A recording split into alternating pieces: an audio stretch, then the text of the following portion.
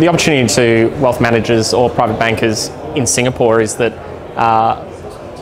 banks in particular need to focus on next generation structuring,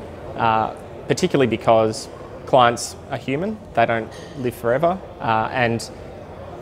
businesses pass from generation and transition from generation to generation, and so we can be quite short-sighted and we can focus on the